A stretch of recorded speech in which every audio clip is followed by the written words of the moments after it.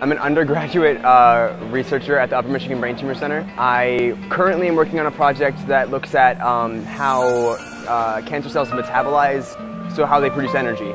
Like right now, it's nice that I have the opportunity to do diving and theater and research in class and everything that I get to do. I was in some stuff when I was younger, and I took 2 years off theater when I first got here. And then a friend of mine suggested that I audition for like a student produced play. And so I did, and I got in, and I kind of got the bug back. I like being pretty busy, like something I thrive off of.